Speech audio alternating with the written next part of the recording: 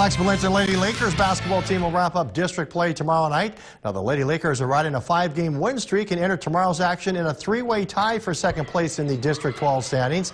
The team's last 2 wins have come by just a total of 3 points, but the team knows it can turn to its defense in late-game situations.